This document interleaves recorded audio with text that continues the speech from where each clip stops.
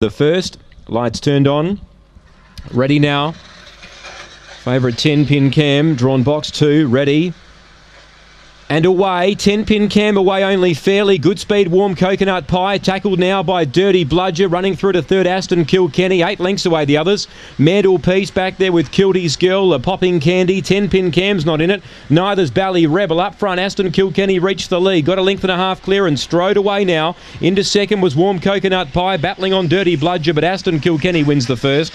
Second, Warm Coconut Pie and Dirty Bludger third. Fourth was Mantelpiece. Behind those in, Popping Candy. The favourite, Never a Chance, 10-pin Cam. Kilty's Girl was back with it, with Bally Rebel back towards the rear. 22.71 the opening time. 8 the winner. Aston Kilkenny got out to 4.30 on the tote. Has won the first. Got a good clear run over when the inside boxes didn't begin well. Warm Coconut Pies ran second, number 4 and 5 third, Dirty Bludger, who was up there contesting the lead, but has failed to run the distance out and has run third. 7 fourth, Mantelpiece after race 1. 1 5th, Popping Candy, the favourite 10-pin Cam.